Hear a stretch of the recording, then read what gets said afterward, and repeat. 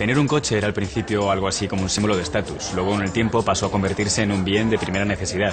Y ahora que casi todo el mundo tiene uno, se intenta que los coches más caros, más llamativos, más espectaculares vuelvan a ser un bien codiciado. Para ello, se recurre a publicidades tan potentes como estas.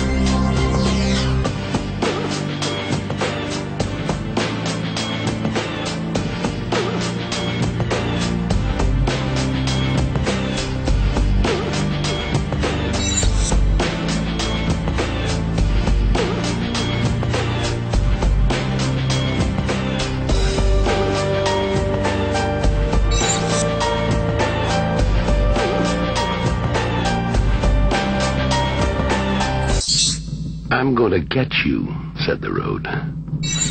"Oh, I'm scared. So scared," said the car. And the road got angry. "Come on, I can take you," said the road.